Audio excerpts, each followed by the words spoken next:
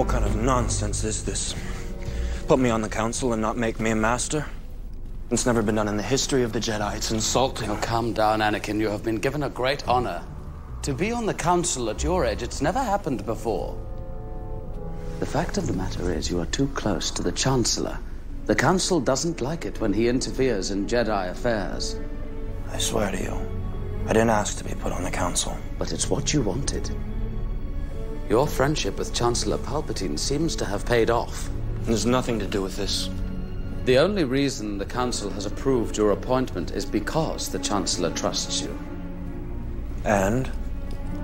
Anakin, I am on your side. I didn't want to put you in this situation. What situation?